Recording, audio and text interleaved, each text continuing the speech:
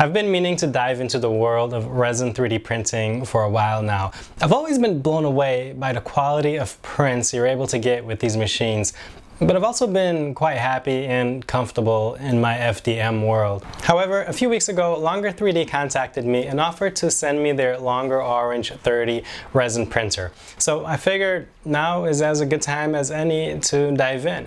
Let's make sure everyone's on the same page before I continue. When I refer to FDM, fused deposition modeling, I'm talking about 3D printing machines that uses filament as a 3D printing material. The filament gets melted and extruded and relies on cooling fans to harden the plastic as the model is built up layer by layer. Resin printers, on the other hand, use resin. So I've got some in this container here in liquid form. Well, obviously it's resin. In this case, with the Longer Orange, it uses an LCD screen and ultraviolet light to cure the resin as it builds the model, again, layer by layer. So in this video, I'll go over the Longer Orange 30 and talk about my experience as someone who's going from FDM printers to a resin printer for the first time. And I'll share some valuable tips that I learned along the way.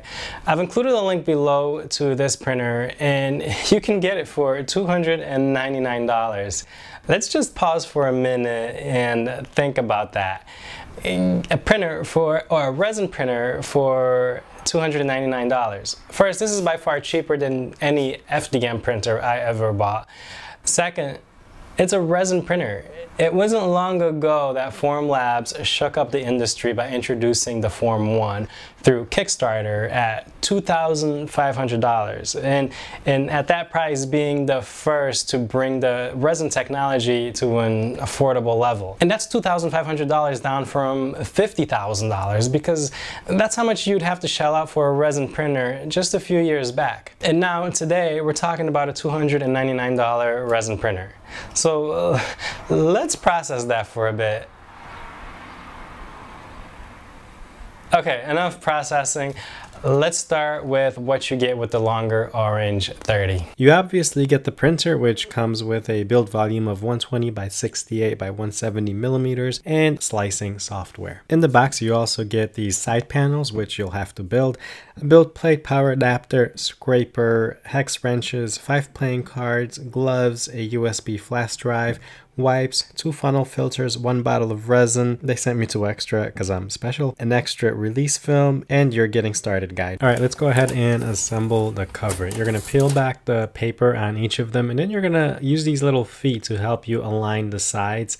It's going to make it a lot easier, so make sure to use these. And once you get all the sides in place, you place the top, and it comes with 3 rubber bands to hold everything together. Okay, before we begin printing, we need to level the build plate. And if you're familiar with FDM printers, you know that this is standard procedure.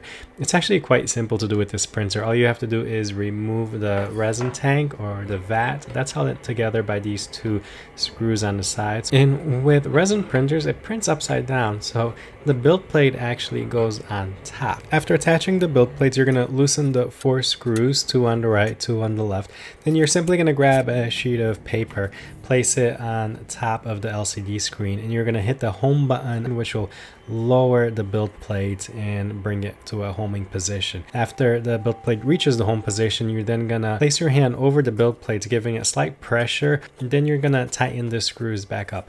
And that's all there is to leveling the build plate. As you pull out the paper, you want to feel a slight friction to it. You can now reattach the vat. I used one of these blowers that I have for my camera lenses just to make sure I got all the dust out of it.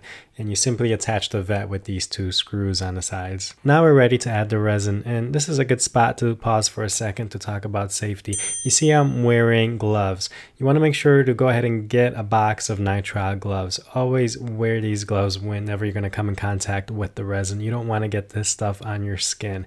I always made it a habit to wear my gloves and safety goggles. Now, safety goggles you may think is over the top, but splashes do happen and you want to protect your eyes. As you can see, I'm working by an open window, so you want to make sure to be at a place where you have good ventilation. You'll need to shake the bottle of resin before you add it, and always make sure the cap is secured on really tight before you shake it. And also, my first tip here is you don't have to add the whole bottle here. Only add what you need. Longer provided a USB stick with models already sliced ready to go.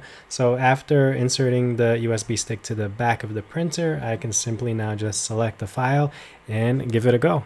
Let's try printing this zombie hunter head by Thingiverse user Sculptor. This seems to be the new benchy of resin printing. The build plate will then lower into the vat of resin and begin making our part. I also decided to be extra cautious, and I put a fan on the window to draw the vapors outside. I'll most likely be moving the printer to my basement anyway, but for the time being, this actually worked really well. After doing this, I really didn't smell anything while working in the same room. A few hours later, and my print is done, and now we're ready for the fun and messy step of post-processing.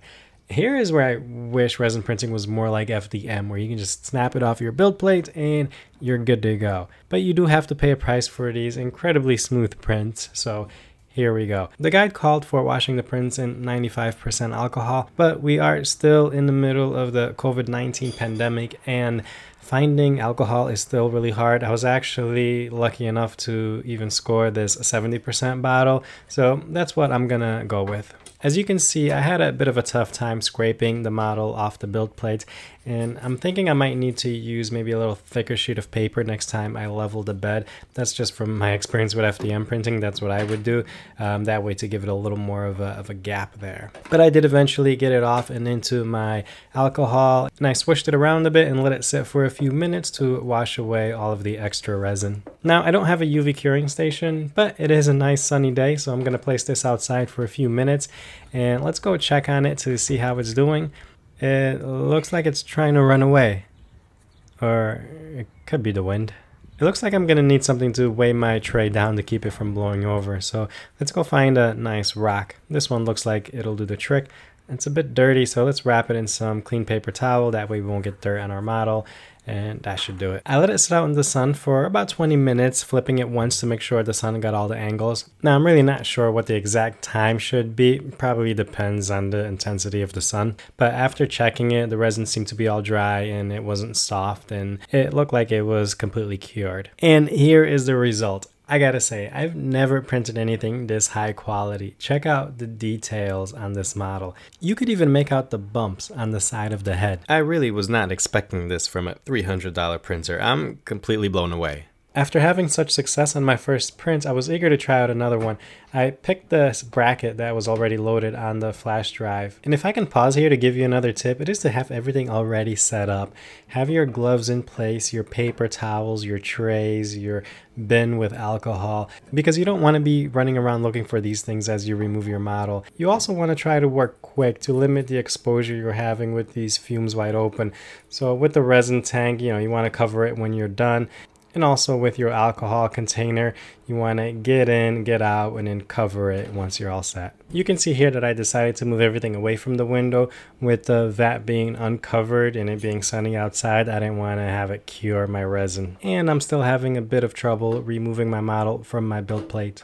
It is stuck really well, so I'm going to try a new tactic here of soaking it in alcohol, seeing if that will release it a bit. Yeah, that's a good idea. I should put the cover back on this resin. So finally able to pop it out, and after letting it cure, let's see the results on this one. But before that, one more tip. At this point, I'm realizing that the metal scraper that came with the printer is actually scratching my build surface. So I'm going to recommend not using it and getting a plastic scraper instead. And here's our bracket after curing outside. Again, very smooth surface on this, and if you take a look, it's got a complex internal geometry with all these hexagons, and each of them just printed perfectly, no defects or anything. Also, take a look at the holes on the side here and how perfect they are. If you're coming from a world of FDM printing, you know that in order to get high quality holes, you have to change the orientation so it's printing in the Z direction. It's very hard to get good, very circular holes when you try to print it in this orientation. This is really good to know when you need those precise models. So I'm very impressed with this printer. I gotta say, 2 back-to-back prints after a quick setup with no issues. Oh, and another thing with this bracket, it's actually very strong. I wanted to test it, so I actually tried to see if I could break it with my hand by snapping it and wasn't able to. The one question I have on this actually is the little white ring that follows the bottom here. I'm wondering if that's from leaving it out in the sun too long. So if any one of you know what that is or what caused that, let me know in the comments. I'm glad I finally got to experience the world of resin 3D printing. I still have a lot to learn, but it's really great to have another tool that's going to allow me to be even more creative. I've been wanting to do more sculpting in Fusion 360, and now with a resin printer, I have no choice. So stay tuned for more tutorials on using the Form workspace and printing them in resin. That's actually what I'm really excited about. I can't wait to try some of my designs on this machine. If you are already experienced with resin printing and can give me a few tips, I'm all ears. Leave them in the comments below. I also completely just revamped my Fusion 360 Quick Start Guide, and the new guide walks you through some beginner Fusion 360 videos that will quickly get you up and running and modeling your own designs with Fusion 360. I've got the link to the Quick Start Guide down below as well. Alright, I'm Vladimir with Desktop Mix. I'll see you next time.